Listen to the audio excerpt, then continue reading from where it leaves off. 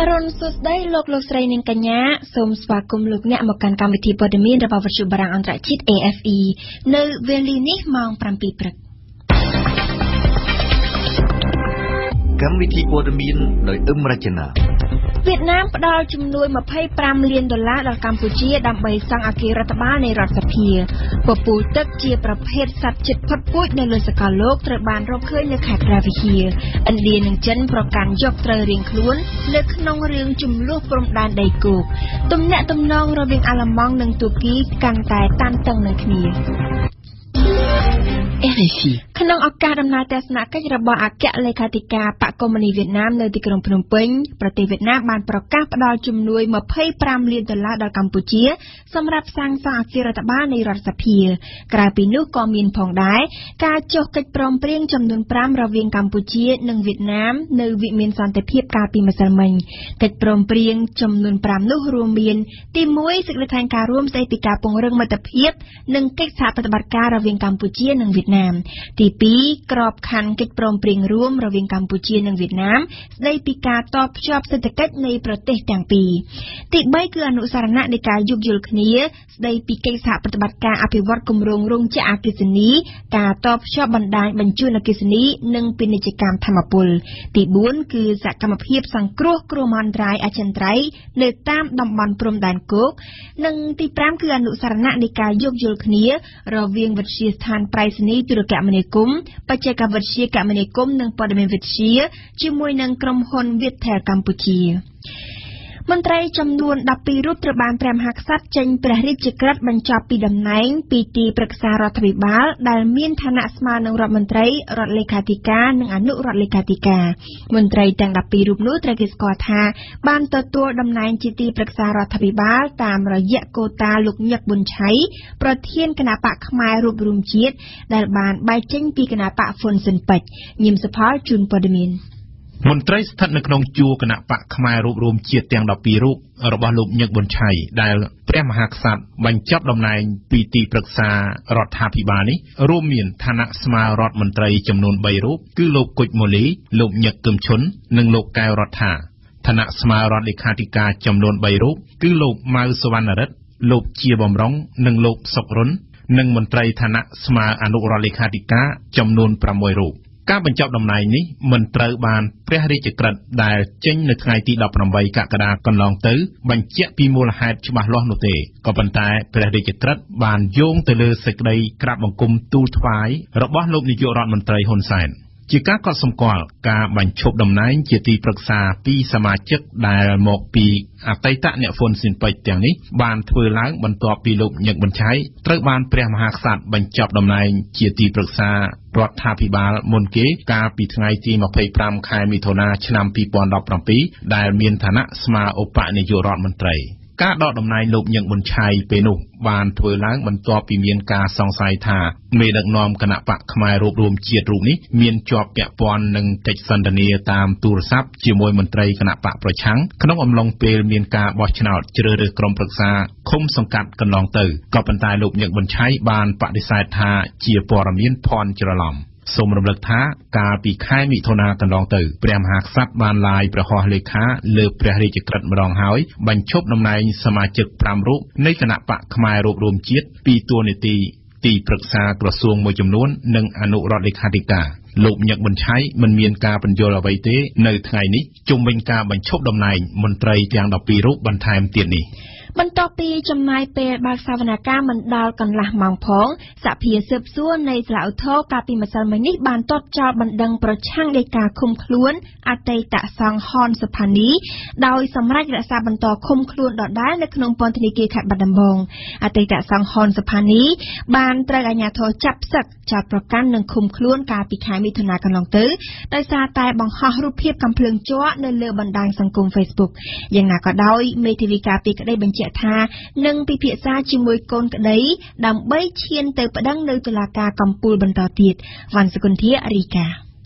ลูกจุงงี้เมทวิกาปิกได้เอาอาเตตะซองฮอนสภานี้บานอาอังทาจากกล้อมสาวโต๊ะบานเลือกให้พ่อใครทาการสมรัยคุมคลุ้นอาเตตะซององนี้ในขนมปอนธนิกีระบบสลานบงแคดบานบงคือเจียเรื่องตรมตรึโดยในหายก็สมรัยดมก็เดการนุแต่มรอง ก ការសម្រេចតតចោលបណ្ដឹងសុំឲ្យដោះលែងអតីតសង្ឃអង្គនេះបានធ្វើឡើងបន្ទាប់ពីសាលាដំបងខេត្តបាត់ដំបងបានតតចោលសំណើសុំនៅក្រៅឃុំម្ដងរួចមកហើយកាលពីថ្ងៃទី10ខែកក្កដាកន្លងទៅការនោះចៅក្រមបានលើកសម្អាងថាដោយសារតែសាលាឧទ្ធរមិនទាន់បើកសវនកម្មជុំវិញបណ្ដឹងប្រឆាំងនឹងដីកាសម្រេចឃុំខ្លួនរបស់សាលាដំបងម្យ៉ាងវិញទៀតគឺដោយសារតែជនជាប់ចោទកំពុងស្ថិតនៅក្នុងដំណើរការនៃការស៊ើបអង្កេតនៅឡើយយ៉ាងណាក៏ដោយលោកមេធាវីជន់ជងីបានសម្រេចបន្តប្តឹងជំទាស់ការសម្រេចនេះមកសាលាឧទ្ធរទៀតកាលពីថ្ងៃទី17កក្កដាតែមិនទាន់បើកសវនកម្មនៅឡើយទេសម្រាប់លោកមេធាវីជន់ជងីការសម្រេចជាបន្តបន្ទាប់ពីសំណាក់សាលាដំបងខេត្តបាត់ដំបងនិងសាលាឧទ្ធរនេះគឺផ្ដល់ភាពអយុត្តិធម៌ដល់កូនក្តីរបស់លោកព្រោះថាអតីតសង្ឃហនសផានីមិនបានប្រព្រឹត្តបទល្មើសដោយការចាប់ប្រកាន់នោះទេតែបែរជាត្រូវរងការឃុំខ្លួននៅក្នុងពន្ធនាគារទៅវិញគួរឲ្យដឹងថាអតីតសង្ឃហនសផានីត្រូវបានកម្លាំងនគរបាលខេត្តបាត់ដំបងចាប់ខ្លួននិងចាប់សឹកកាលពីថ្ងៃទី21មិថុនានៅក្នុងវត្តដំរីសសង្កាត់ស្វាយប៉ោក្រុងបាត់ដំបងមួយថ្ងៃក្រោយមកគឺនៅថ្ងៃទី22មិថុនាអតីតសង្ឃអង្គនេះក៏ត្រូវបានចៅក្រមស៊ើបសួរសាលាដំបងខេត្តបាត់ដំបងសម្រេចឃុំខ្លួនបណ្ដោះអាសន្ននៅក្នុងពន្ធនាគារក្រោមការចាប់ប្រកាន់ចំនួន2បទល្មើសគឺបទកាន់កាប់និងដឹកជញ្ជូនអាវុធដោយគ្មានការអនុញ្ញាតនិងបទញុះញង់ឲ្យប្រព្រឹត្តបទឧក្រិដ្ឋជាអាតបទចោទប្រកាន់ទាំងពីរបានធ្វើឡើងក្រោយពីអតីតសង្ឃហនសផានីបានបង្ហោះនៅលើ Facebook កាលពីខែមេសានៅរូបភាពបាញ់កាំភ្លើងជ័រក៏ដូចជារូបដាវដោយសរសេរបញ្ជាក់ថាទុកការពារសុវត្ថិភាពនិងការពារការប្រកាសសង្គ្រាមពេលបោះឆ្នោតឆ្នាំ2018ចំពោះលោកជួងជងីការចោទប្រកាន់ទាំងនេះគឺមិនត្រឹមត្រូវជាការចោទប្រកាន់បំពានច្បាប់ព្រោះថាគ្រាន់តែជាការបង្ហោះនៅរូបភាពកាំភ្លើងជ័រនិងរូបដាវលេងនៅលើ Facebook មិនមែនជាបទល្មើសនោះទេលោកជួងជងីក៏បានគូបញ្ជាក់បន្ថែមថាលោកនឹងនៅតែបន្តទាមទារឲ្យតុលាការដោះលែងកូនក្តីរបស់លោកព្រោះថាគាត់មិនមានកំហុសនោះឡើយអង្គការសមាគមអភិរក្សសត្វព្រៃ WCS និងក្រុមអ្នកអភិរក្សរបស់ក្រសួងបរិស្ថានព្រមទាំងប្រជាសហគមន៍បានរកឃើញសម្បុកពងកូនសត្វពពូលទឹកនៅដងស្ទឹងមេម៉ាយស្ថិតនៅក្នុងដែនជម្រកសត្វព្រៃគូលែនព្រំទេពខេត្តព្រះវិហារសត្វប្រភេទនេះត្រូវបានគេដឹងថាជាសត្វកម្រមានតិចជាង 1000 ក្បាលនៅទូទាំងពិភពលោកតាន់កឹមច័ន្ទវាសនាជូនព័ត៌មានលោករស់វ៉ាន់ប្រធានក្រុមស្រាវជ្រាវសត្វព្រៃប្រចាំដែនជម្រកសត្វព្រៃគូលែនព្រំទេពនៃក្រសួងបរិស្ថាននិងអង្គការ WCS បានឲ្យដឹងថាអង្គការបានរកឃើញពពូលទឹកមួយក្បាលនៅលើសម្បុកក្បែរដងស្ទឹងមេម៉ាយហើយកន្លងមកសត្វប្រភេទនេះមិនដែលប្រទះឃើញសម្បុកវាចាប់តាំងពីឆ្នាំ2013មកម្ល៉េះហើយដូច្នេះអង្គការក៏បានធ្វើការអប់រំនិងផ្សព្វផ្សាយដល់ប្រជាពលរដ្ឋពីសត្វដ៏កម្រនេះហើយក៏បានចាត់ប្រជាសហគមន៍ពីររូបឲ្យចាំយាមនិងការពារសម្បុករបស់វាដើម្បីជៀសវាងការរំខានសូមជម្រាបថានៅកម្ពុជាមានតែដែនជម្រកសត្វព្រៃគូលែនព្រំទេពប៉ុណ្ណោះដែលមានសត្វពពូលទឹកហើយនេះក៏ជាលើកដំបូងក្នុងរយៈពេល4ឆ្នាំចុងក្រោយដែរដែលប្រភេទសត្វជិតផុតពូជនេះបានបង្ហាញខ្លួនជម្រកសត្វព្រៃគូលែនព្រំទេពជាដែនជម្រកដ៏សំខាន់របស់ប្រភេទសត្វកម្រដែលចាំបាច់ត្រូវការពារនិងត្រួតពិនិត្យឲ្យបានល្អ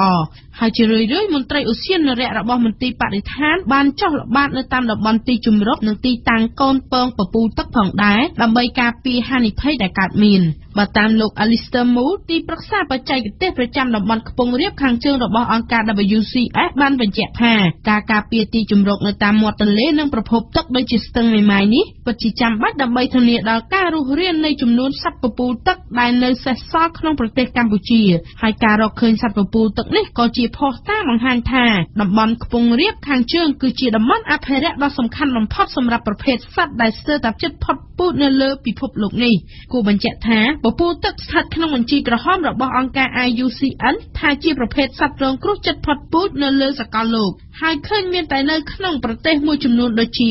កម្ពុជាបង់ក្លាដេសឥណ្ឌាឥណ្ឌូនេស៊ីម៉ាឡេស៊ីមីយ៉ាន់ម៉ាសិង្ហបុរីថៃនិងវៀតណាមតែប៉ុណ្ណោះសាលាក្រុងភ្នំពេញមានគោលដៅដាក់ផ្លូវឡានក្រុងបន្ថែម7ខ្សែទៅលើផ្លូវចាស់3ខ្សែឲ្យគ្រប់ចំនួន10ខ្សែដើម្បីពង្រីកសេវាដឹកជញ្ជូនសាធារណៈនៅក្នុងគោលដៅកាត់បន្ថយការស្ទះចរាចរណ៍នៅរាជធានីភ្នំពេញ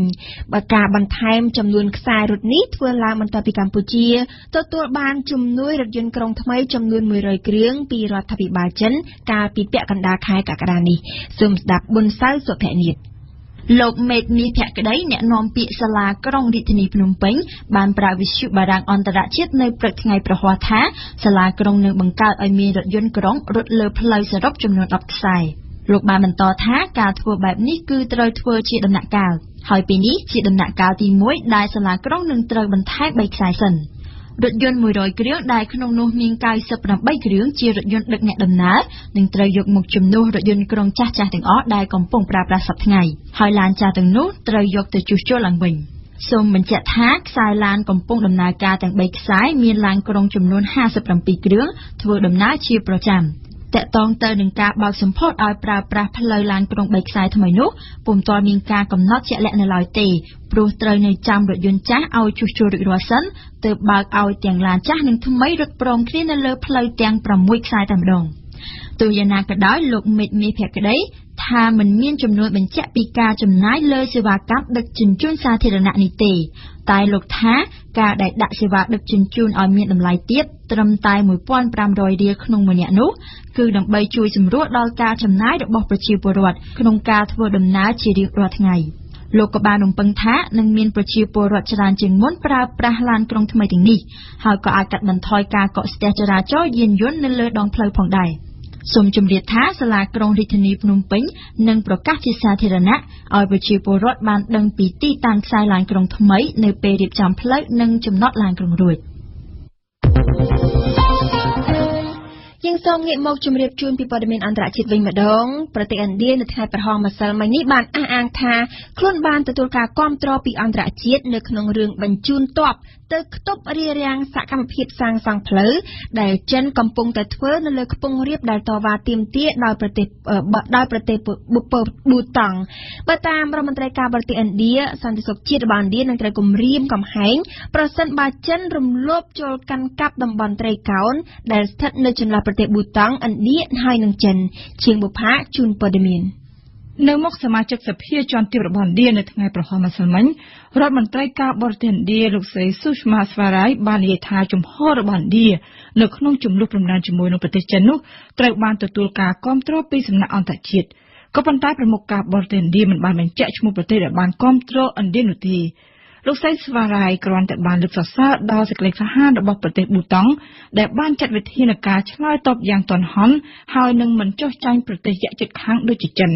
រដ្ឋមន្ត្រីការបរទេសឥណ្ឌាចេញមុខបញ្ជាក់នៅថ្ងៃប្រហោះម្សិលមិញពីការគាំទ្ររបស់អន្តរជាតិបន្ទាប់ពីភាគីចិនបានអះអាងដោយហើយដែលថាចិនបានទទួលការគាំទ្រពីអន្តរជាតិនៅក្នុងរឿងជំនួបព្រំដែនជាមួយនឹងឥណ្ឌាលើកនេះនៅថ្ងៃអង្គារទីក្រុងប៉េកាំងបានសម្ដែងការរន្ធត់ចិត្តដែលឃើញកងទ័ពឥណ្ឌាចូលដោយខុសច្បាប់ទៅក្នុងតំបន់ជាប់ព្រំដែនចិនហើយនឹងប្រទេសប៊ូតង់ចិននិងឥណ្ឌាដែលនៅជាប់មានចំនួនព្រំដែនដ៏រ៉ាំរ៉ៃបានប្រឈមមុខដាក់គ្នាសារជាថ្មីបន្ទាប់ពីកងទ័ពឥណ្ឌាកាលពីខែមិថុនាកន្លងទៅបានចូលទៅរារាំងសកម្មភាពសាងសង់ផ្លូវថ្នល់របស់ចិននៅតាមព្រំដែនចិនជាមួយនឹងប្រទេសប៊ូតង់ទីក្រុងញូដេលីជឿថាដោយបញ្ជូនសម្ភារៈហើយនឹងគ្រឿងយន្តទៅសង់ផ្លូវនៅលើខ្ពង់រាបដែលចិនកំពុងតែជាប់មានចំនួនជាមួយនឹងប្រទេសប៊ូតង់នោះចិនកំពុងតែគ្រោងសម្ដៅផងដែរទៅលើតំបន់ត្រីកោណដែលមានជាប់ព្រំដែនរវាងប្រទេសទាំង3គឺឥណ្ឌាចិនហើយនិងប៊ូតង់ដែលជាកូនប្រទេសដ៏តូចមួយស្ថិតនៅចន្លោះចិនហើយនិងឥណ្ឌានោះបានតវ៉ាជំទាស់និងចាត់ទុកសកម្មភាពសាងសង់ផ្លូវរបស់ចិនថាជាការរំលោភដោយផ្ទាល់ទៅលើកិច្ចព្រមព្រៀងដែលចិនបានចុះកន្លងមកជាមួយនឹងប្រទេសប៊ូតង់ដែលគ្មានទំនាក់ទំនងការទូតជាមួយនឹងប្រទេសចិនគឺជាសម្ព័ន្ធមិត្តគាំទ្រផ្ដាច់មុខដោយរដ្ឋាភិបាលឥណ្ឌារដ្ឋាភិបាលប៉េកាំងធ្លាប់បានទាមទារឲ្យកងទ័ពឥណ្ឌាដកចេញពីតំបន់ជម្លោះដែលតាមពិតទៅគឺស្ថិតនៅឆ្ងាយខ្លាំងណាស់ពីរដ្ឋស៊ីគីមរបស់ឥណ្ឌាសូមបញ្ជាក់ថាចិននិងឥណ្ឌាមហាយៈអាស៊ីដែលប្រជែងដណ្ដើមឥទ្ធិពលគ្នានៅក្នុងតំបន់នោះគឺនៅតែបន្តជាប់មានចំនួនព្រំដែននឹងគ្នានិងធ្លាប់បានវាយប្រយុទ្ធគ្នាម្ដងនៅឆ្នាំ1962ដើម្បីដណ្ដើមទឹកដីនៅតំបន់ភ្នំហេម៉ាឡាយ៉ាកូរ៉េខាងត្បូងបានឲ្យដឹងថារហូតមកទល់នឹងថ្ងៃប្រហោះម្សិលមិញនេះកូរ៉េខាងជើងនៅតែមិនទាន់បានឆ្លើយតបនៅឡើយទេទៅនឹងសំណើចរចាខាងយោធាដើម្បីបន្ធូរបន្ថយភាពតានតឹងរវាងប្រទេសទាំងពីរសំណើសុំចរចានេះត្រូវបានកូរ៉េខាងត្បូងធ្វើឡើងកាលពីថ្ងៃច័ន្ទដោយសុំចរចានៅថ្ងៃសុក្រនេះ នៅថ្ងៃប្រហោះម្សិលមិញអាល្លឺម៉ង់បានដំឡើងសម្លេងដាក់ទូគីដោយបានប្រកាសបំបែកទិសដៅនយោបាយថ្មីរបស់ខ្លួនជាមួយទូគីពិសេសគឺនយោបាយសេដ្ឋកិច្ចតែម្ដងទំនាក់ទំនងរវាងអាល្លឺម៉ង់និងទូគីកាន់តែធ្លាក់ចុះតាំងពីដើមខែកក្កដាមកក្រោយអាជ្ញាធរទូគីចាប់ខ្លួនក្រុមអ្នកការពារសិទ្ធិមនុស្សនៅទីក្រុងអ៊ីស្តង់ប៊ូលក្នុងនោះមានពលរដ្ឋអាល្លឺម៉ង់មួយរូបដែលទូគីកំពុងឃុំខ្លួនព្រំសឿនសូលីណាជួនព័ត៌មានក្នុងការបំបែកទិសដៅនយោបាយនិងសេដ្ឋកិច្ចជាមួយទូគីរដ្ឋាភិបាលអាល្លឺម៉ង់បានអំពាវនាវឲ្យពលរដ្ឋអាល្លឺម៉ង់ដែលធ្វើដំណើរទៅទូគីឲ្យពួកគេប្រុងប្រយ័ត្នកាន់តែខ្ពស់ទោះបីជាស្នាក់នៅទូគីក្នុងរយៈពេលខ្លីក៏ដោយចុះចំនួនអាល្លឺម៉ង់ទូគីបានកើតឡើងកាលពីថ្ងៃ5កក្កដាក្រោយអាជ្ញាធរទូគីចាប់ខ្លួនក្រុមការពារសិទ្ធិមនុស្សមួយក្រុមក្នុងនោះក៏មានពលរដ្ឋអាល្លឺម៉ង់មួយរូបឈ្មោះថា Peter Stedner ហើយក៏មានលោកស្រី Idil Isea ជាប្រធានអង្គការ Amnesty International នៅទូគីដែរទូគីបានសម្រេចបន្តឃុំខ្លួនពលរដ្ឋអាល្លឺម៉ង់និងអ្នកការពារសិទ្ធិមនុស្សមួយចំនួនទូគីចោទថាពលរដ្ឋអាល្លឺម៉ង់បានបង្កបទឧក្រិដ្ឋក្នុងនាមជាអង្គការភេរវកម្មអាល្លឺម៉ង់បានកោះហៅឯកអគ្គរដ្ឋទូតទូគីនៅក្រុងបែកឡាំងឲ្យចូលបំភ្លឺអាល្លឺម៉ង់បដិសេធការចាប់ប្រកាន់របស់ទូគីដោយលើកឡើងថាពលរដ្ឋអាល្លឺម៉ង់រូបនោះគ្មានទំនាក់ទំនងពិសេសជាមួយទូគីទេប្រមុខការទូតអាល្លឺម៉ង់លោក Sigmar Gabriel បានចោទថាទូគីរំលោភសិទ្ធិមនុស្សនិងបានងាកឆ្ងាយពីតម្លៃអឺរ៉ុបឆ្ងាយពីតម្លៃអង្គការអូតង់ក្នុងការបំបែកទិសដៅនយោបាយដាក់ពិន័យសេដ្ឋកិច្ចចំពោះទូគីអាល្លឺម៉ង់ក្រុងសាររើឡើងវិញនៅឥណទានឬជំនួយផ្សេងៗដែលអាល្លឺម៉ង់ជួយដល់ផ្នែកនាំចេញឬសហគ្រាសអាល្លឺម៉ង់ដែលបោះទីតាំងនៅទូគីអាល្លឺម៉ង់ប្រាប់ដែរថានឹងពិភាក្សាជាមួយសហភាពអឺរ៉ុបពីមូលនិធិដែលអឺរ៉ុបជួយទូគីក្នុងក្របខ័ណ្ឌមុនចូលជាសមាជិកអឺរ៉ុបប៉ុន្តែអាល្លឺម៉ង់ត្រូវរៀបចំការបោះឆ្នោតសភាពីខែខាងមុខដូច្នេះប្រហែលមិនហ៊ានលេងខ្លាំងជាមួយទូគីទេព្រោះទូគីមានកិច្ចព្រមព្រៀងអន្តរប្រវេសន៍ជាមួយអឺរ៉ុបនៅទូគីមានជនភៀសខ្លួនសេរីច្រើនបើទូគីខឹងខ្លាំងទូគីអាចប្រឡែងជនភៀសខ្លួនឲ្យហូរចូលអឺរ៉ុបហូរចូលទឹកដីអាល្លឺម៉ង់បានការប្រកាសឲ្យពលរដ្ឋអាល្លឺម៉ង់កាន់តែប្រុងប្រយ័ត្នក្នុងការធ្វើដំណើរទៅទូគីធ្វើឲ្យទូគីខឹងសម្បាជាខ្លាំងនិងបញ្ចេញប្រតិកម្មថាអាល្លឺម៉ង់គ្មានភាពទទួលខុសត្រូវខ្ពស់ផ្នែកនយោបាយទេទូគីបានរំលឹកឡើងវិញថាទូគីគិតគូររក្សាទំនាក់ទំនងល្អជាមួយអាល្លឺម៉ង់ប៉ុន្តែលុះត្រាតែមានការគោរពផលប្រយោជន៍គ្នាទៅវិញទៅមកដែរយោងតាមកាសែតអាល្លឺម៉ង់ទូគីឃុំខ្លួនពលរដ្ឋអាល្លឺម៉ង់ដើម្បីជាធ្នូដោះដូរជាមួយជនជាតិទូគីដែលរត់ភៀសខ្លួនទៅអាល្លឺម៉ង់ក្រោយរដ្ឋប្រហារមិនបានសម្រេចថ្ងៃ15កក្កដាឆ្នាំ2016ពេលនេះទូគីមានពលរដ្ឋអាល្លឺម៉ង់9រូបក្នុងដៃក្នុងនោះមាន4រូបមានសញ្ជាតិទូគីដែរកូនប្រុសច្បងរួមទាំងប្រធានក្រុមធ្វើយុទ្ធនាការបោះឆ្នោតរបស់លោកប្រធានាធិបតីដូណាល់ត្រាំនឹងចូលខ្លួនទៅឆ្លើយបំភ្លឺនៅគណៈកម្មការយុត្តិធម៌របស់ព្រឹទ្ធសភានៅថ្ងៃពុធសប្តាហ៍ក្រោយជុំវិញជំនួបជាមួយនឹងមេធាវីរុស្ស៊ីនៅក្នុងអំឡុងយុទ្ធនាការឃោសនាបោះឆ្នោតកាលពីឆ្នាំ2016ចំណែកកូនប្រសាររបស់លោកដូណាល់ត្រាំដែលមានតួនាទីជាទីប្រឹក្សាជាន់ខ្ពស់របស់ប្រធានាធិបតីត្រូវបានគណៈកម្មការស៊ើបការសម្ងាត់របស់ព្រឹទ្ធសភាអាមេរិកកោះហៅនៅថ្ងៃច័ន្ទក្នុងសំណុំរឿងតាក់ទងទៅនឹងរុស្ស៊ីចំណែកក្រុមស្រាវជ្រាវសាកលវិទ្យាល័យ Georgia និង California សហរដ្ឋអាមេរិកបានចុះផ្សាយការសិក្សានៅថ្ងៃម្សិលមិញបង្ហាញថាកាកសំណល់ផ្លាស្ទិករាប់ពាន់លានតោនកំពុងបន្តកូរពោពាសនៅក្នុងភពផែនដីយើងចន្លោះឆ្នាំ1950និងឆ្នាំ2015ផ្លាស្ទិកដល់ទៅ 8,300 លានតោនត្រូវបានផលិតបើគ្មានវិធានការទប់ស្កាត់ទេកាកសំណល់ផ្លាស្ទិកអាចកើនដល់ 12,000 លានតោនក្នុងផែនដីយើងនៅឆ្នាំ2050ខាងមុខនេះជំងឺអេដបានសម្លាប់មនុស្សប្រមាណ1លាននាក់នៅឆ្នាំ2016ចំនួននេះបានថយចុះពាក់កណ្ដាលបើប្រៀបធៀបទៅនឹងឆ្នាំ2005ឆ្នាំដែលចំនួនមនុស្សស្លាប់ដោយសារជំងឺអេដបានកើនឡើងដល់កម្រិតកំពូលនេះបើតាមរបាយការណ៍របស់អង្គការសហប្រជាជាតិចេញផ្សាយនៅថ្ងៃប្រហោះម្សិលមិញនេះពលគឺនៅតែ3ថ្ងៃប៉ុណ្ណោះមុនសន្និសីទអន្តរជាតិស្ដីពីជំងឺអេដបានធ្វើនៅទីក្រុងប៉ារីស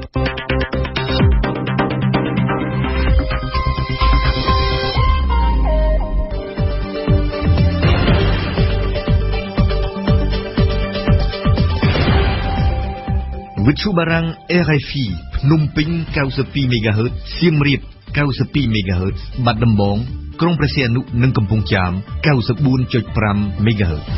លោកអ្នកស្ដាប់ជាទីមេត្រីជាបន្តទៀតនេះគឺជានីតិព្រឹត្តិការណ៍កម្ពុជាប្រចាំថ្ងៃរបស់សឿងភារៈដែលនឹងលើកឡើងពីអ្នកជំនាញប្រាប់ពលរដ្ឋឲ្យមានការប្រុងប្រយ័ត្នចំពោះការប្រើបណ្ដាញសង្គមក្រោយមានករណីគំរាមទារប្រាក់បន្ទាប់មកគឺជានីតិទស្សនៈព្រឹត្តិការណ៍កម្ពុជាដែលជាការរៀបចំជូនដោយនាងខ្ញុំអមរជនាអំពីស្រុកខ្មែរការអានការឡើងប៉ុន្តែអ្នកនិពន្ធនៅមានកម្រិតនៅក្នុងនីតិទស្សនៈព្រឹត្តិការណ៍ពិភពលោកអ្នកបានស្ដាប់កៅឆាយាលើកឡើងថាបញ្ហាចម្រូងចម្រាសក្តៅគគុករវាងមូស្គូនិង Washington គឺមកពីសហរដ្ឋអាមេរិកបានរឹបអូសកម្មសិទ្ធិទូតរបស់រុស្ស៊ី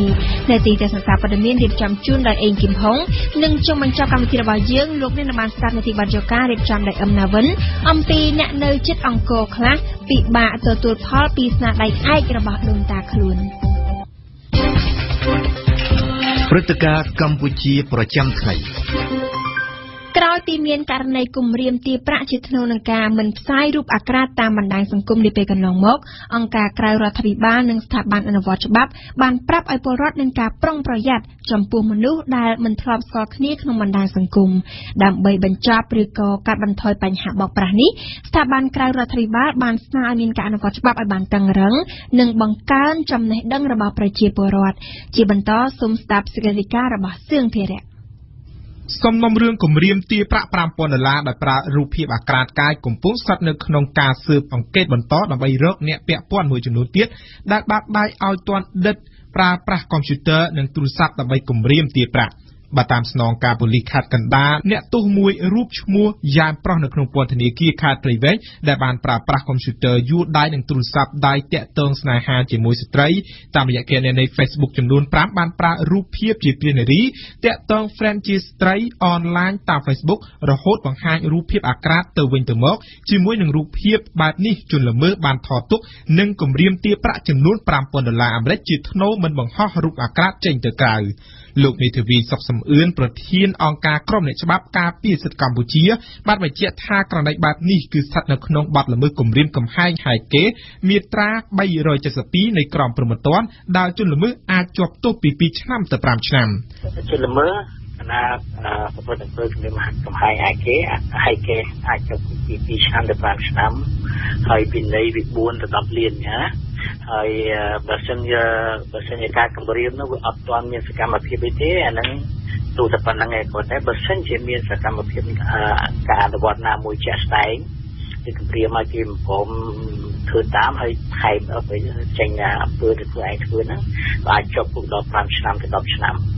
អ្នកនាំពាក្យក្រសួងមហាផ្ទៃលោកខៀវសុភ័ក្រថាការចោទប្រកាន់ចំពោះករណីបែបនេះគឺអាស្រ័យលើតុលាការជាអ្នកសម្រេចអាមេរិកថៃលើការចោទប្រកាន់របស់តុលាការទេតុលាការលោកអាចចោទប្រកាន់យ៉ាងនេះក៏បានការគម្រាមដើម្បីជំរុញទារប្រាក់ការប្រើប្រាស់រូបភាពនេះច្បាប់នេះច្រើនណាស់ការចោទប្រកាន់នេះខ្ញុំ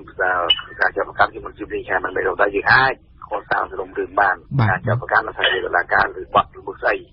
ករណីបែបនេះមិនមែនកើតមានជាលើកទី1នោះទេសម្រាប់កម្ពុជាប៉ុន្តែលោកស្រីរស់សុភីនាយិកាប្រតិបត្តិអង្គការយេនឌ័រនិងអភិវឌ្ឍដើម្បីកម្ពុជា GETSI បានឲ្យដឹងថាអង្គការរបស់លោកស្រីមិនធ្លាប់ទទួលបានការប្តឹងផ្តល់ពីករណីបែបនេះទេកន្លងមកកាត់ទៅអង្គការខ្ញុំវាអត់មានមេធាវីយើងអត់ធ្វើការសេវាកម្មមេធាវីអញ្ចឹងទៅគាត់អត់ជនរងគ្រោះហ្នឹងគាត់អត់ដែលបានមករកខាងខ្ញុំទេជាទូទៅគាត់ទៅអង្គការសិទ្ធិមនុស្សប៉ុន្តែគ្រាន់ថាបើមានករណីបែបហ្នឹងគឺយើងធ្វើការសហការគ្នាជាមួយនឹងអង្គការសិទ្ធិមនុស្សប្រធានផ្នែកស្ត្រីនិងកុមាររបស់សមាគមអាត60លោកស្រីឈនសុគន្ធាបញ្ជាក់ថាសមាគមអាត60ក៏មិនធ្លាប់ដែលទទួលបានករណីប្តឹងផ្តល់បែបនេះដែរតែលោកស្រីភ្ញាក់ផ្អើលចំពោះករណីអ្នកទោសចម្រិតទារប្រាក់ដោយគំរាមថានឹងទម្លាយរូបអាក្រាតចាចំពោះករណីការជំរិតរឿង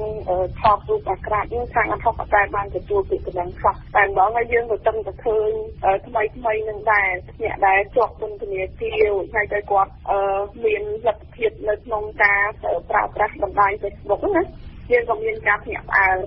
លោកស្រីរស់សុភីបន្ថែមថាមានករណីបែបនេះគឺមានតែស្ត្រីទេជាជនរងគ្រោះជាទូទៅគឺអ្នកដែលរងគ្រោះហ្នឹងភាគច្រើនបំផុតគឺស្ត្រីហើយជាពិសេសហ្នឹងស្ត្រីដែលវ័យក្មេងហើយនឹងនៅក្មេងៗនៅឡើយណាខ្ញុំឃើញថាគាត់ឈានទៅរករឿងការចាញ់បោកគេនឹងច្រើនហើយអ្នកដែលប្រព្រឹត្តល្មើសហ្នឹងយើងមើលឃើញថាភាគច្រើនហ្នឹង ខ្ញុំឃើញថាមុខសញ្ញាខាងនគរបាលជាតិហ្នឹងគាត់អាចដឹងមុខសញ្ញាគាត់ធ្វើការសន្តិសុខជាតិគាត់ធ្វើការងារហ្នឹងណាលោកស្រីឆនសុគន្ធាក៏បញ្ជាក់ដោយលោកស្រីរស់សុភាពដែលថាស្ត្រីជាអ្នករងគ្រោះភាគច្រើននៅក្នុងករណីបែបនេះចំពោះខ្ញុំគឺជាអ្នកដែលតាមបានព័ត៌មានតាមបណ្ដាញ Facebook ហ្នឹងយើងឃើញថាអ្នកដែលរងគ្រោះភាគច្រើនគឺជាស្ត្រីដែលនៅពេលដែលមិនមានតែចំពោះរឿងការថតរូបអីហ្នឹងឯងការដែលលងនៅក្នុងការតាក់ទងគ្នាហ្នឹងក៏ស្ត្រីភាគច្រើនគាត់គឺជាអ្នករងគ្រោះការដែលអ្នកទំនងគ្នាតាមបណ្ដាញសង្គមហ្នឹងលោកស្រីរស់សុភាពនាយិកាប្រតិបត្តិអង្គការ Gender និងអភិវឌ្ឍដើម្បីកម្ពុជា GETC ឲ្យដឹងទៀតថាបើអាជ្ញាធរមានសមត្ថកិច្ចពង្រឹងច្បាប់នោះករណីចម្រិតទារប្រាក់ជាថ្នូរនឹងការមិនទម្លាយរូបអាក្រាតមិនអាចកើតមានឡើងនោះទេចំពោះខ្ញុំគិតថាបើសិនជាអាជ្ញាធរក្នុងខាងតុលាការយកចិត្តទុកដាក់ឲ្យបានហ្មត់ចត់ក្នុងការអនុវត្តច្បាប់ស្ថានភាពបែបហ្នឹងมันអាចនឹងកើតឡើងបានទេពីព្រោះបើយើងមើលទៅរដ្ឋាភិបាលគាត់មានព័ន្ធក្នុងការ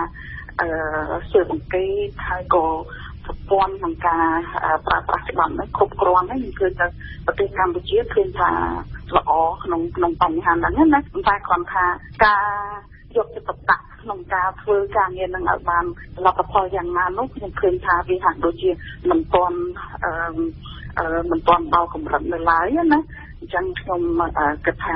យកចិត្តទុកដាក់ក្នុងការអនុវត្តច្បាប់ហើយក្នុងការប្រើប្រាស់ប្រព័ន្ធការស៊ើបអង្កេតឲ្យមានសក្តានុពលខ្ញុំគិតថាអាចជាមធ្យោបាយល្អដើម្បីជៀសវាងការចាញ់បោកជនខិលខូចដែលមានចេតនាយករូបអាក្រាតរបស់ជនរងគ្រោះទៅបង្ហោះគំរាមយកលុយលោកសុកសំអឿនថាមានតែការអប់រំប្រជាពលរដ្ឋនិងពង្រឹងការអនុវត្តច្បាប់ទេចំណុចហ្នឹងយើងមិនអាចថារៀបរៀងឲ្យបានទេមានតែសម្បត្តិទី1មានអប់រំឲ្យប្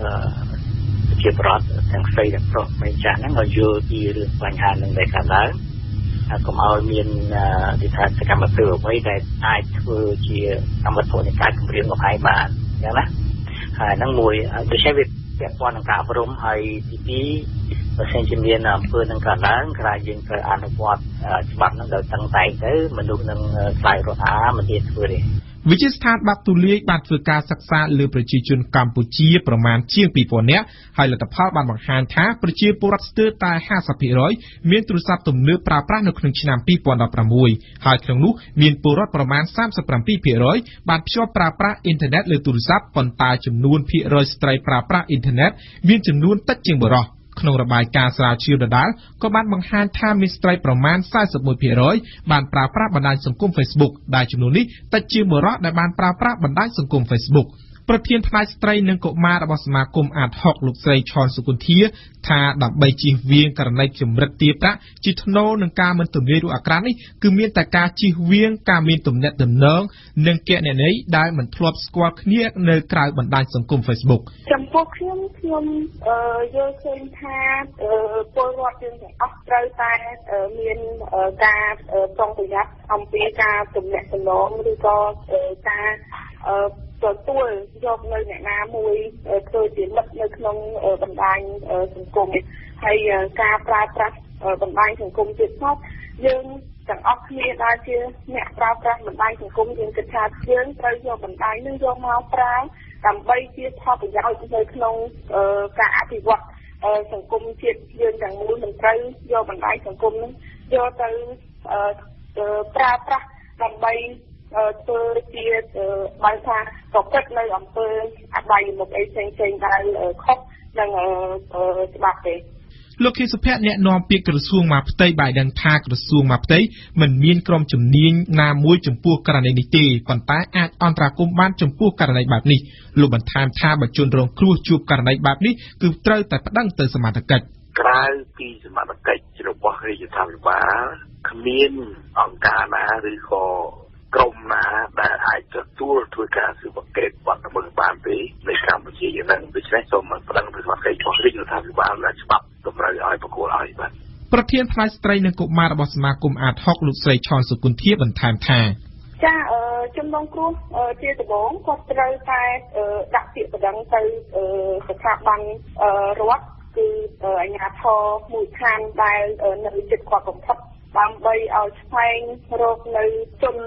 ដែលប្រព្រឹត្តនៅអំពើនោះចា៎លោកខៀវសុភ័ក្រអ្នកនាំពាក្យក្រសួងមហាផ្ទៃបានដឹងថាជនរងគ្រោះលើករណីនេះក៏អាចទំនាក់ទំនងទៅតាមទូរស័ព្ទលេខឬសមត្ថកិច្ចដែលនៅថ្នាក់មូលដ្ឋានរបស់ខ្លួនដែរដាក់ទូរស័ព្ទរួមអញ្ចឹងបើការចាប់ជីវិតបែបហ្នឹងខ្ញុំគិតថាវាមិនមែនជារឿងបែបនេះក៏ដែលមានការជួញដូរយនេះវាមានណាស៊ីណូខាងស្រីភេទកុមារវាមានស្អីបាត់មកទាំងអស់ដែរនេះរួមមិនចាំបាច់ទៅលេងដែរឲ្យចូលមកសមត្ថកិច្ចរបស់ក្រសួងគេអាចបញ្ជូនក្នុងរឿងទៅខាងសមត្ថកិច្ចផ្សេងៗដើម្បីចាត់វិធានការតាមផ្លូវច្បាប់កម្មវិធីនេះសហការឧបត្ថម្ភដោយ Cambodia ជាផលិតផលធម្មជាតិ 100% មានគុណភាពខ្ពស់ដល់សុខភាពដូចជាជួយសម្រួលការរំលាយអាហារបំបត្តិ stress ធ្វើឲ្យពិសាបាយបានសម្រានលក់ស្រួលនិងបំបត្តិការឈឺសន្លាក់ Cambodia ជាផលិតផល PPM និង Conferel ហើយចែកចាយដោយក្រុមហ៊ុន DKSH សាកលវិទ្យាល័យឯកទេសនៅកម្ពុជា CUS សិក្សាដើម្បីគុណភាពសិក្សាដើម្បីសមត្ថភាពវិជ្ជាជីវៈសិក្សានៅ CUS Sinvenju ជាក្រុមហ៊ុនលក់កាហ្វេធម្មជាតិឈានមុខគេនិងមានតែមួយគត់នៅកម្ពុជា Sanofi ជាក្រុមហ៊ុនឱសថឈានមុខគេនៅប្រទេសបារាំងផ្ដល់ជូនដំណោះស្រាយសុខភាពនិងផ្ដោតការយកចិត្តទុកដាក់ទៅលើតម្រូវការប្រជាជននៅជុំវិញពិភពលោក Sanofi មានវត្តមាននៅកម្ពុជាជាង20ឆ្នាំមកហើយគ្រឹះស្ថានមីក្រូហិរញ្ញវត្ថុ LOLC ដើម្បីគំនិតរីកចម្រើនសាលាអន្តរទ្វីបអាមេរិក AIS ជាសាលាចំណេះទូទៅខ្មែរដែលផ្ដោតទៅលើគុណភាពវិន័យនិងសេវាកម្ម AIS សាខាម៉ៅសេតុងសាខាទូតកោកនិងសាខាចាក់អង្រែនិងម៉ាស៊ីនទឹកក្តៅ Marinai ជាផលិតផលលំដាប់លេខ1របស់ប្រទេសជប៉ុនមានគ្រប់ប្រភេទតាមតម្រូវការរបស់លោកអ្នកទេសនាព្រឹត្តិការណ៍កម្ពុជាសប្តាហ៍នេះគេសង្កេតឃើញថាប្រជាពលរដ្ឋខ្មែរបានងាកមកអានសៀវភៅកាន់តែច្រើនឡើងនាប៉ុន្មានឆ្នាំចុងក្រោយនេះកំណើននិងសេចក្តីត្រូវការរបស់អ្នកអានយ៉ាងដូចនេះកើតឡើងស្របពេលដែលចំនួននិងសមត្ថភាពរបស់អ្នកនិពន្ធខ្មែរហាក់នៅមានកម្រិតនៅឡើយដើម្បីថែរក្សាកំណើននៃអ្នកអានសៀវភៅនៅកម្ពុជាអ្នកជំនាញស្នើឲ្យអ្នកនិពន្ធខ្មែរជំនាន់ថ្មីរុះរាន់បង្កើនសមត្ថភាពខ្លួនដើម្បីឆ្លើយតបទៅនឹងសេចក្តីត្រូវការរបស់អ្នកអានសូមស្ដាប់បទវិភាគរបស់នាងខ្ញុំអឹមរចនាពេល3ឆ្នាំចុងក្រោយនេះការអានសៀវភៅនៅកម្ពុជាមានសន្ទុះកើនឡើងគួរឲ្យកត់សម្គាល់សន្ទុះអ្នកអានសៀវភៅដែលកើនឡើងនេះមិនមែនជារឿងចៃដន្យទេមានកត្តាសំខាន់យ៉ាងហោចណាស់3យ៉ាងដែលធ្វើឲ្យប្រជាពលរដ្ឋខ្មែរងាកមកអានសៀវភៅកាន់តែច្រើនទី1គឺការអប់រំផ្សព្វផ្សាយទូលំទូលាយរបស់ប្រព័ន្ធផ្សព្វផ្សាយក្រសួងស្ថាប័នពាក់ព័ន្ធហើយនិងបណ្ដាញសង្គមដែលចាប់ផ្ដើមផ្ដល់តម្លៃនិងលើកកម្ពស់ការអានសៀវភៅទី2គឺការបង្កើតឲ្យមានពិព័រណ៍សៀវភៅទៀងទាត់ជារៀងរាល់ឆ្នាំនិងទី3ការបង្កើតទិវាជាតិអំណានពីសំណាក់រាជរដ្ឋាភិបាលកម្ពុជារហូតមកទល់ពេលនេះមិនមានទិន្នន័យច្បាស់លាស់អំពីចំនួនអ្នកអានសៀវភៅនៅកម្ពុជាដែលកើនឡើងទេប៉ុន្តែសន្ទុះនៃកំណើនអ្នកអានសៀវភៅបានបង្ហាញឲ្យឃើញយ៉ាងច្បាស់តាមរយៈចំណងជើងសៀវភៅដែលត្រូវបានបោះពុម្ពដាក់លក់កាន់តែច្រើនឡើងជារៀងរាល់ឆ្នាំនៅតាមបណ្ណាគារនិងតូបលក់សៀវភៅនានាការបោះពុម្ពសៀវភៅកាន់តែច្រើនមានន័យថាអ្នកអានក៏មានចំនួនកើនឡើងដែរក្រៅពីកំណើននៃការដាក់លក់សៀវភៅនៅតាមបណ្ណាគារ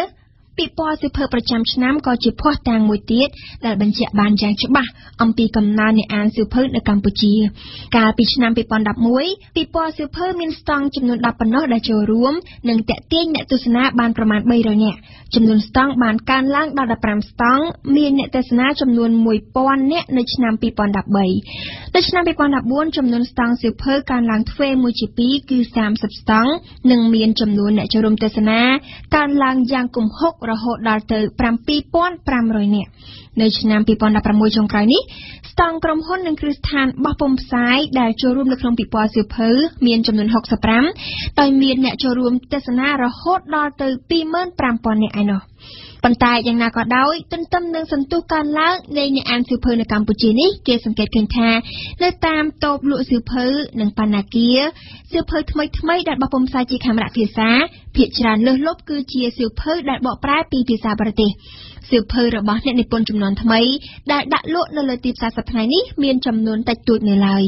នេះក៏ព្រោះតែអ្នកនិពន្ធខ្មែរនៅមានចំនួនតិចហើយក្នុងចំណោមចំនួនដ៏តិចនោះទៀតសោតអ្នកនិពន្ធជំនាន់ថ្មីដែលមានសមត្ថភាព ក៏មានចំនួនកាន់តែតិចទៅទៀតអ្នកនិពន្ធគឺជាមនុស្សសេរីនិងជាអ្នកច្នៃប្រឌិតបង្កើតថ្មីដែលត្រូវការដឹងរឿងរ៉ាវក្នុងធម្មជាតិនិងសង្គមជាច្រើនដើម្បីយកទៅប្រឌិតប្រៀបធៀបទៅតាមទំនោរនៃឆន្ទៈរបស់ខ្លួនទុកជាការកំសាន្តនិងពិចារណាសំដៅទៅរកការបង្កើតគំនិតថ្មី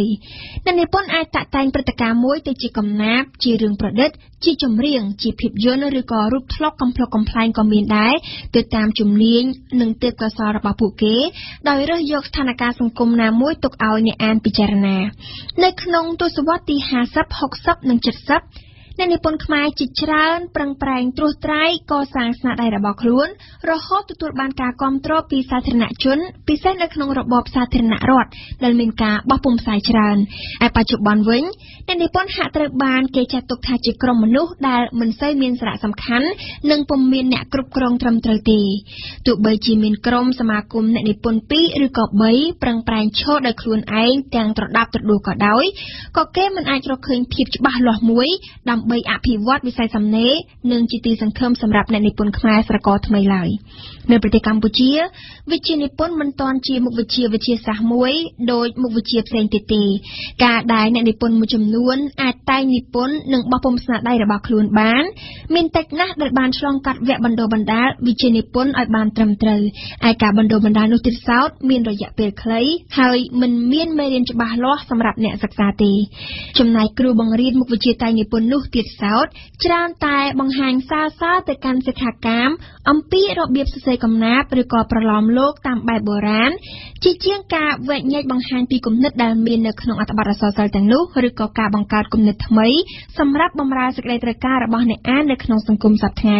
ពេលខ្លះគ្រូបង្រៀនមិនហ៊ានបកស្រាយនៅទស្សនៈរបស់រឿងដែលឆ្លុះបញ្ចាំងមកសង្គមឬក៏មិនហ៊ានឆ្លើយនឹងសំណួររបស់សិក្ខាកាមព្រោះគាត់បារម្ភថាអាចប៉ះពាល់ទៅដល់ផ្នែកនយោបាយឬក៏ការដឹកនាំរបស់ស្ថាប័នខ្លះនៅក្នុងរដ្ឋាភិបាលនេះគឺជាមូលហេតុដែលធ្វើឲ្យសមត្ថភាពរបស់អ្នកនិពន្ធខ្មែរចំនួនថ្មីមិនបានឈានឲ្យដល់ស្តង់ដារនៃអត្ថន័យព្រមទាំងតម្លៃនៃអ្នកនិពន្ធដ៏ពិតប្រាកដអ្នកនិពន្ធគឺជាមូលដ្ឋានគ្រឹះបង្កើតស្នាដៃសម្រាប់អ្នកអានហើយសន្ទុះកើនឡើងនៃអ្នកអានសៀវភៅគឺជាសាក្សីដ៏សំខាន់ដែលឆ្លុះបញ្ចាំងឲ្យឃើញថាក្របពូជនៃទម្លាប់ការអានសៀវភៅនៅកម្ពុជាចាប់ផ្ដើមរីកដុះដាលឡើងវិញហើយគឺទម្លាប់អានសៀវភៅនេះហើយដែលជាកត្តារួមចំណែកដ៏សំខាន់ក្នុងការអភិវឌ្ឍប្រាជ្ញាស្មារតីរបស់ប្រជាពលរដ្ឋដើម្បីឈានទៅអភិវឌ្ឍប្រទេសប៉ុន្តែប្រសិនបើខ្មែរនៅតែខ្វះអ្នកនិពន្ធប្រកបដោយសមត្ថភាពនិងគុណភាពហើយបណ្តែតបណ្ដោយឲ្យទីផ្សារសៀវភៅស្រុកខ្មែរលុកលុយដោយសៀវភៅបកប្រែពីភាសាបរទេសនោះចំណាប់អារម្មណ៍របស់អ្នកអានអាចនឹងថយចុះនៅថ្ងៃណាមួយជាក់ជាពុំខានការបណ្ដុះទម្លាប់អានសៀវភៅគឺជារឿងល្អដែលត្រូវបន្តលើកទឹកចិត្តប៉ុន្តែការអភិវឌ្ឍសមត្ថភាពអ្នកនិពន្ធក៏ជារឿងចាំបាច់ដែលមិនអាចមើលរំលងបានដែរ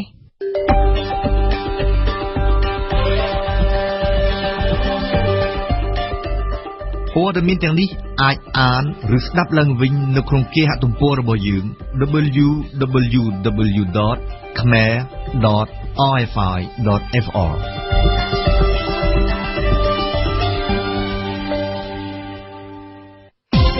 ទេសនាព្រឹត្តិការណ៍ពិភពលោក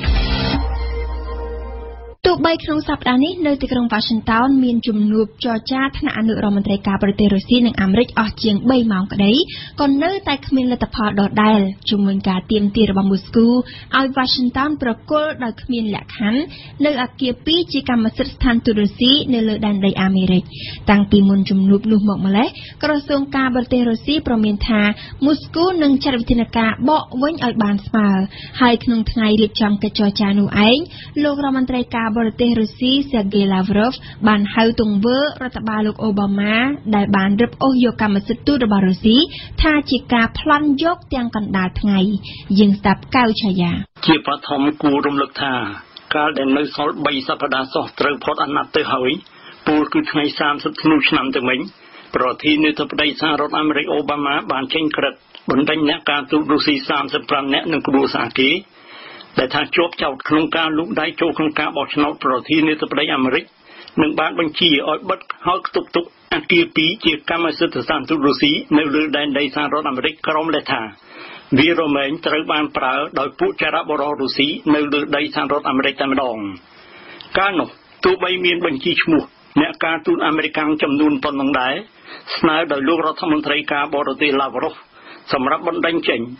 លោកប្រធានាធិបតីពូទីនបានសម្រេចទុកចិត្តប្រើធម៌ស្លូតមិនឆ្លើយបកវិញទេទាំងសង្ឃឹមរៀបរយទំនាក់ទំនងជាមួយរដ្ឋបាលថ្មីនៃលោកប្រធានាធិបតីដូណាល់ត្រាំឲ្យបានស្រួលបួលប៉ុន្តែក្នុងជំនួបទ្វេភាគីនៅក្រុងអាល្លឺម៉ង់ហំប៊ូកថ្ងៃ7កក្កដាកន្លងទៅសូម្បីប្រមុខរដ្ឋរុស្ស៊ីបានលើកបញ្ហានេះទៅនិយាយក្តីក៏គូសន្ទនាអាមេរិកដូចជាមិនសូវអើពើឡើយអាគារពីរនេះជានិវេសនដ្ឋាននៅក្រៅក្រុងសម្រាប់គ្រួសារអ្នកការទូតសម្រាប់ដែលរុស្ស៊ីហៅថាដាច់ឆាមួយស្ថិតនៅលើដី 18.2 ហិកតាត្រូវបានទិញជាកម្មសិទ្ធិដោយរដ្ឋាភិបាលសូវៀតក្នុងឆ្នាំ 1972 វាស្ថិតនៅក្នុងរដ្ឋ Maryland នៅមាត់ឈកសមុទ្រ Chesapeake ចម្ងាយប្រមាណ100គីឡូម៉ែត្រពីក្រុង Washington មួយទៀតនៅលើដី 5.66 ហិកតាត្រូវបានទិញដោយរដ្ឋាភិបាលសូវៀតក្នុងឆ្នាំ 1954 វាស្ថិតនៅលើកោះ Long Island មាត់សមុទ្រអាត្លង់តិកមិនឆ្ងាយប៉ុន្មានពីក្រុងញូវយ៉កតាមលោកប្រមុខការទូតរុស្ស៊ីរៀបរាប់ដាច់ឆាទាំងពីរនេះតែងត្រូវបានប្រើក្នុងពិស្មកាលរដូវធ្លាក់ទឹកកកសម្រាប់ក្មេងខ្មាំងកូនអ្នកការទូតទៅសម្រាប់គួរឲ្យអស់សំណើចដែលភាគីអាមេរិកប្រកាសដាច់ឆាទាំងនេះថាជាសម្បុកចារកិច្ចរុស្ស៊ីមុនពីនេះមន្ត្រីជាន់ខ្ពស់មិនបញ្ចេញឈ្មោះនៃសេតវិមានបានថ្លែងថាវ៉ាស៊ីនតោនគ្មានបំណងបង្វែរឲ្យទៅមូស្គូវិញឡើយកម្មសិទ្ធិទូតរុស្ស៊ីនោះបើមិនទទួលអ្វីជាការដោះដូរទេថ្លែងថ្ងៃច័ន្ទ17កក្កដានៅក្រុងមីនស្កទៅពួកអ្នកកាសែតលោកឡាវរ៉ូសមានប្រសាសន៍មន្ត្រីមិនបញ្ចេញឈ្មោះនោះគឺមានន័យថាមនសិការគេមិនស្អាតស្អំឡើយបើនិយាយពីធាតុពិតនៃសាច់រឿងនោះវាជាការប្លន់យកអចលនទ្រព្យរបស់រដ្ឋរុស្ស៊ីទាំងកណ្ដាលថ្ងៃតែម្ដងពួកដែលប្រព្រឹត្តយ៉ាងនេះគឺជាពួកចៅផ្លូវធំទេតើមូលហេតុមកពីពួកគេដកយកកម្មសិទ្ធិដែលមានចែងក្នុងឯកសារអន្តររដ្ឋាភិបាលដែលផ្ដល់សច្ចាប័នដោយភាគីទាំងសងខាងរួចដើម្បីបង្វែរកម្មសិទ្ធិនោះមកឲ្យម្ចាស់ដើមវិញគេអនុវត្តគោលការណ៍ដែលថាអ្វីជារបស់អញគឺរបស់អញតែអ្វីជារបស់ឯងគឺត្រូវចែកគ្នាព្រមជាមួយនេះលោកប្រមុខការទូតរុស្ស៊ីសម្ដែងនៅជំនឿថាក្នុងរដ្ឋបាលលោកដូណាល់ត្រាំនៅមាននៅឡើយមនុស្សប្រកបដោយសុភនិច្ឆ័យដែលយល់ច្បាស់ណាស់ថាសេចក្តីសម្រេចរឹបអូសយកអចលនទ្រព្យរបស់រុស្ស៊ីក៏ដូចជាការបណ្ដេញអ្នកការទូតរុស្ស៊ី35នាក់និងគ្រួសារគេចេញពីសហរដ្ឋអាមេរិកគឺត្រូវបានរដ្ឋបាលអូបាម៉ាអនុម័តក្នុងស្ថានភាពស្លឈាមជិតផុតអាណត្តិទៅហើយតាមសម្លេងលោកឡាវរ៉ូសរដ្ឋបាលអូបាម៉ាពេលនោះឯងមិនដឹងតើតាមរបៀបណាត្រូវបំផ្លាញទំនាក់ទំនងរបស់រុស្ស៊ីជាមួយវ៉ាស៊ីនតោនដើម្បីបន្សល់ជាគំនូរឧបសគ្គកុំឲ្យរដ្ឋបាលលោកត្រាំអាចស្ដារឡើងវិញទៅកើតលោកឡាវរ៉ូបន្ថែមថាគួរឲ្យស្ដាយដែលនៅសហរដ្ឋអាមេរិកគេតាំងចិត្តដូចខ្មោចចូលទៅហើយដើម្បីរុករកកាណាល់លាក់បំបាំងស្អីណានៃឥទ្ធិពលរុស្ស៊ីដែលតាមមើលទៅនឹងពុំអន់ថយទៅវិញឡើយហើយមិនជំរុញឲ្យយើងប្រកាសក្នុងចិត្តឡើយថាក្នុងទំនាក់ទំនងអន្តរជាតិយើងអាចសហការគ្នាបានស្រួលបួលដោយដែលគ្រប់ប្រទេសទាំងអស់គ្មានឬមុខឡើយប្រាថ្នាចង់ឃើញមុនពេលនេះប្រភពមួយក្នុងមជ្ឈដ្ឋានការទូតរុស្ស៊ីបានលំអិតទៅកាសែតអ៊ីស្វៀសយ៉ាថាក្នុងឋានៈជាវិធានការបកវិញឲ្យបានស្មើរុស្ស៊ីអាចខ្ទប់មិនឲ្យប្រើប្រាស់គឺផ្ទះសម្រាប់ដាច់ឆាជាកម្មសិទ្ធិសហរដ្ឋអាមេរិកស្ថិតនៅក្នុងព្រៃសេរីប្រានីបូរជាក្រុងម៉ូស្គូនិងឃ្លាំងស្តុកទំនិញរបស់ស្ថានទូតសហរដ្ឋអាមេរិកស្ថិតនៅក្នុងក្រុងម៉ូស្គូចំណែកនិវេសនដ្ឋានអគ្គរដ្ឋទូតសហរដ្ឋអាមេរិក Spaso House និងសាលាបង្រៀនភាសាអង់គ្លេសរបស់ស្ថានទូតអាមេរិកស្ថិតនៅក្រុងសាំងពេតឺស្ប៊ុកនោះម៉ូស្គូសម្រេចថាមិនប៉ះពាល់ឡើយតាមសម្ដីអ្នកនាំពាក្យក្រសួងការបរទេសរុស្ស៊ីលោកស្រី Maria Zakharova អាជ្ញាធរសហរដ្ឋអាមេរិកមិនព្រមចេញទិដ្ឋាការឲ្យពួកអ្នកការទូតរុស្ស៊ីដែលម៉ូស្គូប្រុងបញ្ជូនទៅសម្រាប់ជំនួសមន្ត្រីការទូតរុស្ស៊ី35នាក់ដែលបានត្រូវក្រុងវ៉ាស៊ីនតោនបណ្ដេញចេញពីសហរដ្ឋអាមេរិកកាលពីចុងឆ្នាំ2016ម្ល៉េះហើយបានជាចំនួនមន្ត្រីការទូតអាមេរិកដែលរុស្ស៊ី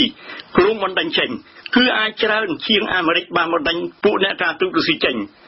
ពីព្រោះបច្ចុប្បន្នស្ថានទូតអាមេរិកនៅម៉ូស្គូមានមន្ត្រីការទូតលើសឆ្ងាយពីស្ថានទូតរុស្ស៊ីនៅក្រុងវ៉ាស៊ីនតោន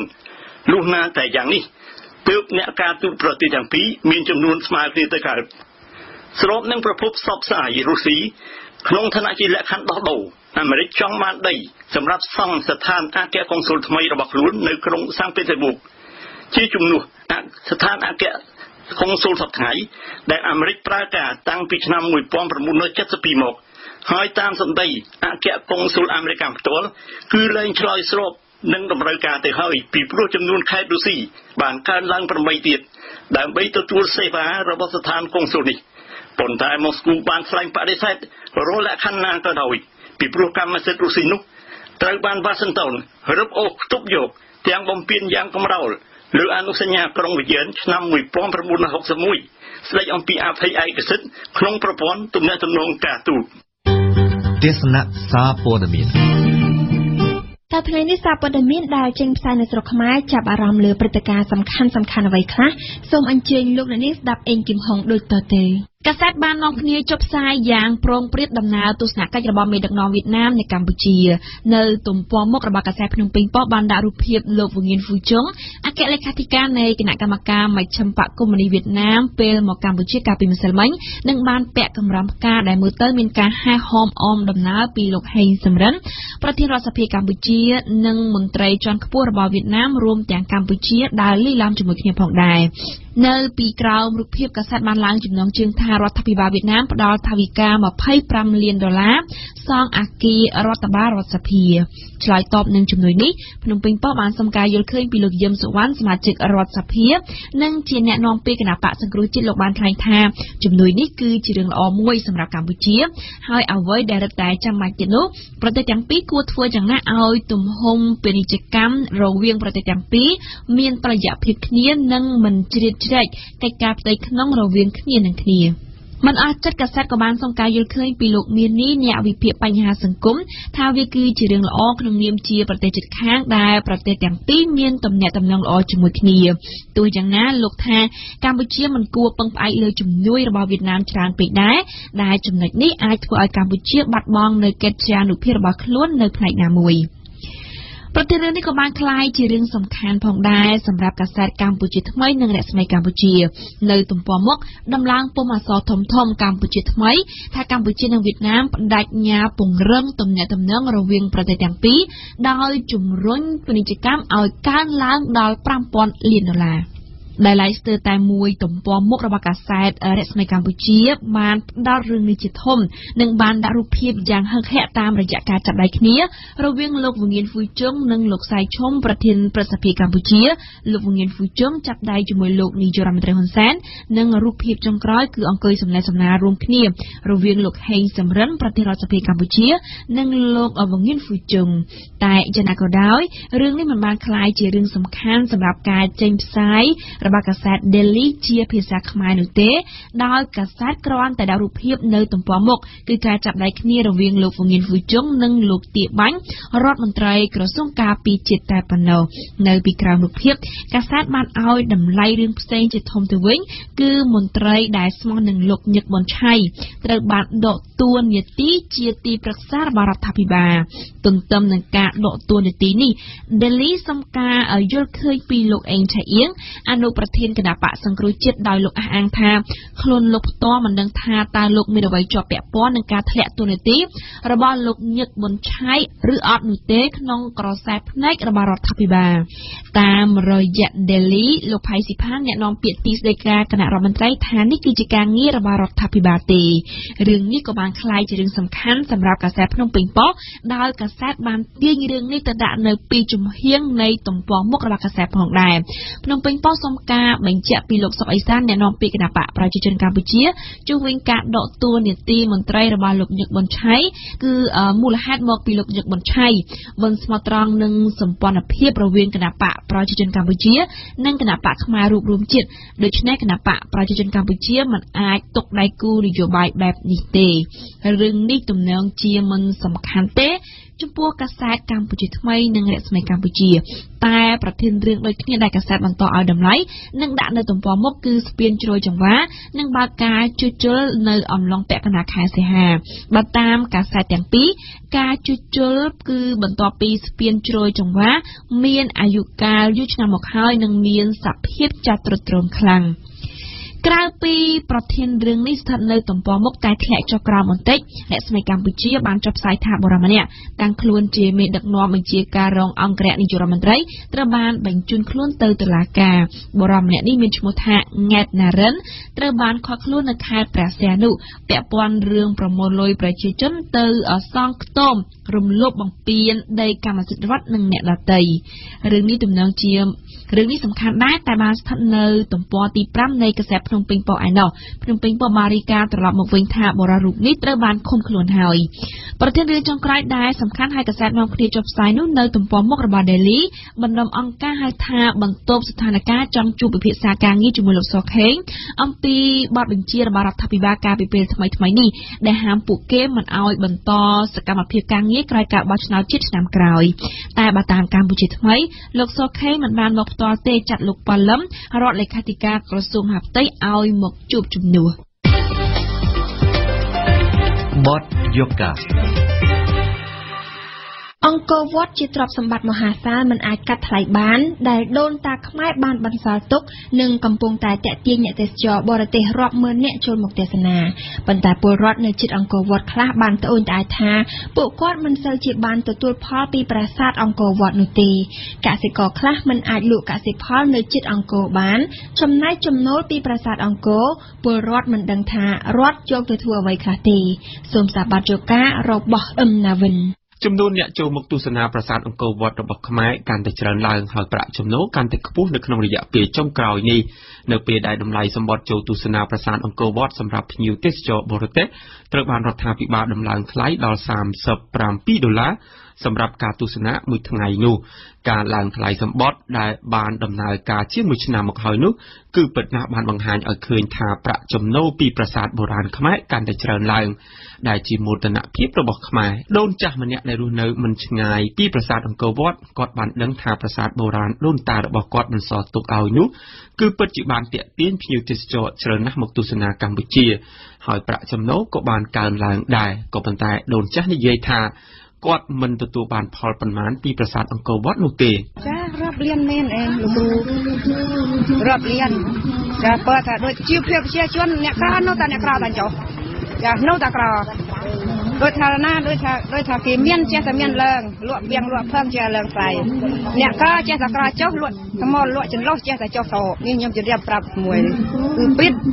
បើជីវិតខ្ញុំផងនឹកមួយអើយកូនដែលទៅនៅរស់ទីឈ្មោះស្រុកគេណាប្រជាពលរដ្ឋដែលជាអ្នកក្រីក្រនៅចម្ងាយជាង10គីឡូម៉ែត្រពីប្រាសាទអង្គរវត្តពួកគាត់រស់អាស្រ័យនឹងការធ្វើស្រែចម្ការនិងការកែច្នៃអនុផលព្រៃឈើធ្វើជាសម្ភារៈប្រើប្រាស់លក់អ្នកស្រីម៉ាន់ចក់ដែលមានវ័យចាស់ជរាទៅហើយគាត់នៅតែចូលព្រៃកាប់វល្លិផ្ដៅលពាក់មកធ្វើជារបស់លក់ដដែលនៅពេលដែលកូនរបស់គាត់ចំនួន7នាក់បានត្រឹមធ្វើជាសន្តិសុខនិងអ្នកបម្រើតាមផ្ទះនៅក្នុងទីរួមខេត្តសៀមរាបមានកូនស្រីមួយដែលក្រាន់ទេលោកគ្រូហើយធ្វើមុខល្បាដូចថាយើងទៅព្រៃទៅផ្សាយណាកាត់ផ្អាវបោចលពាក់យកមកស្បាញ់ជាលយកមកធ្វើជាបង្គីស្បាញ់ណាយកទៅលក់តែលក់នៅផ្សារលើការពីខែកុម្ភៈកន្លងមកនេះមានការផ្សព្វផ្សាយឲ្យដឹងថាអ្នកទេសចរបរទេសដែលបានចូលមកទស្សនាប្រាសាទអង្គរវត្តមានចំនួន200,000 កន្លះដែលបានផ្ដល់ប្រាក់ចំណូលប្រមាណជា$12 លានជាចំណូលដែលបានកើនឡើងជាងឆ្នាំ2016នៅក្នុងខែដូចគ្នានោះនៅមុខប្រាសាទអង្គរវត្តនិងតាមប្រាសាទនានាគេសង្កេតឃើញថាមានសេវាលក់អាហារលក់វត្ថុអនុស្សាវរីយ៍ព្រមព្រៀងបម្រើដល់អ្នកទេសចរអត់មានមុខរបរអីទេអ្នកស្រីម៉ាន់ចក់បាននិយាយថាអ្នកអាចប្រកបរបរអាជីវកម្មនៅក្នុងបរិវេណរមណីយដ្ឋានប្រាសាទអង្គរបានលុះត្រាតែអ្នកមានប្រាក់ច្រើនអ្នកក្រីក្រមិនអាចបើកតុលក់បាននោះទេដោយសារតែមានការចំណាយនានាខ្ពស់ថាមុខរបរអង្គរនោះទើបតែគេមានដើមទុនច្រើនចាទើបមានដើមទុនច្រើនមិនអាចយើងទៅចាត់មុខរបរនោះរស់ស៊ីបាននៅពេលដែលម្ចាស់អង្គរក្រីក្រមិនអាចទាញយកផលពីប្រាសាទអង្គរវត្តតាមរយៈអ្នកទេសចរបានតើពួកគាត់ប្រកបរបរអ្វីចិញ្ចឹមជីវិតដូនចាស់ដែលមានរាងស្ដើងស្គមនិយាយថាមិនថាកូនគាត់កូនគេនោះទេនៅពេលដែលគ្មានដើមទុនរកស៊ីនៅក្នុងស្រុកបានគឺនាំគ្នាធ្វើចំណាក់ស្រុកសប្តាហ៍ថ្ងៃដោយថាណាគេមានកូនដោយថា ច្រើនទៅក៏មានមុខរបរដូចថាគេធ្វើការសំណង់ការខ្លះណាធ្វើការសំណង់ទៅខ្លះទៅក៏ទៅរស់ស៊ីស្រុកថៃអីទៅណាចាទៅឆ្ងាយណាទៅច្រើនមួយវគ្គទៅក៏ដល់ចាប់ពីការងារនោះទៅមកស្រុកមកស្រែវិញទៅក៏ខ្លះទៅក៏អត់ទៅវិញណាមានវ័យជាង40ឆ្នាំស្ត្រីម្នាក់ទៀតមានមុខរបរលក់ពោតស្ងោរតាមកង់ជាប្រចាំថ្ងៃគាត់បានធាក់កង់ពីភូមិរបស់គាត់ក្នុងចម្ងាយផ្លូវជាង10គីឡូម៉ែត្រដើម្បីយកពោតស្ងោរទៅលក់នៅតាមប្រាសាទបុរាណដែលមានអ្នកទេសចរច្រើននោះក៏ប៉ុន្តែគាត់បាននិយាយថាមន្ត្រីអាជ្ញាធរអប្សរាមិនអនុញ្ញាតឲ្យគាត់ចូលលក់ពោតស្ងោរនៅជិតប្រាសាទជិតអ្នកទេសចរនោះទេនៅលក់នៅប្រាសាទអត់បានទេបានតែជិះដូចតែថ្នល់ចេះក៏ថយទៅក្រោយចុះបើមនុស្សនៅគៀនថ្នល់ឲ្យទៅលក់តែក្រោយលក់មិនដាច់ចុះមុនសុបាយចិត្តទេតែសុបាយចិត្តអីបើលក់អត់ដាច់នោះមើលកន្លែងណាលក់អត់បានកន្លែងនៅប្រាសាទបាយ័ននៅតាមប្រខណ្ឌថ្ងៃគេអត់ឲ្យចូលផងហើយប្រាសាទអង្គរវត្តខ្ញុំអត់ដែរបានទៅគេថាគេយ៉ាប់ដែរអប្សរាដេញតែគ្រឹកដែរ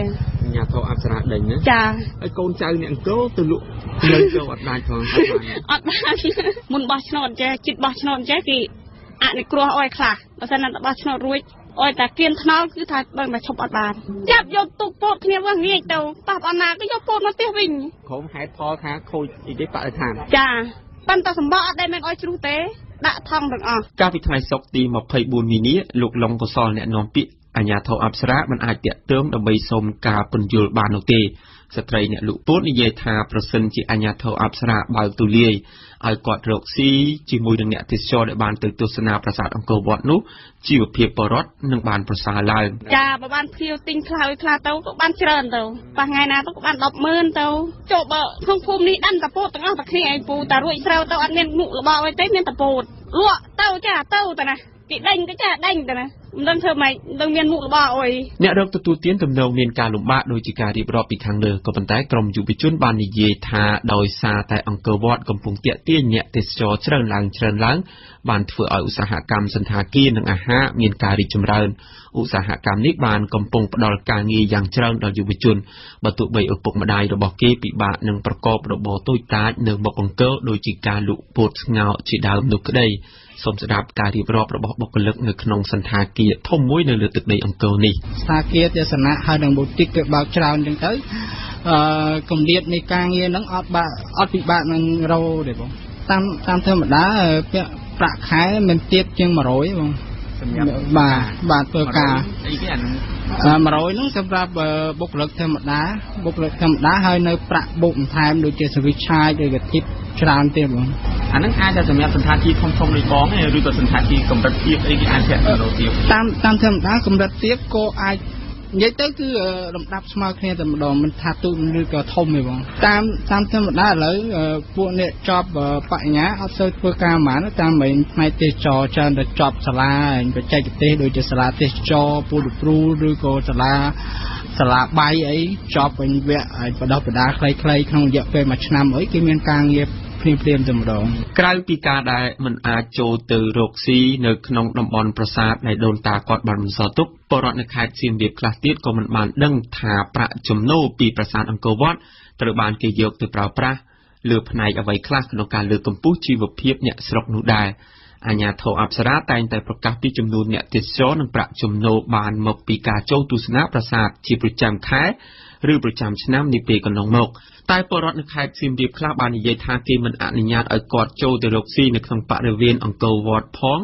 ដូច្នេះគាត់ក៏មិនសង្ឃឹមថាប្រាក់ចំណូលបានពីអង្គរវត្តនេះ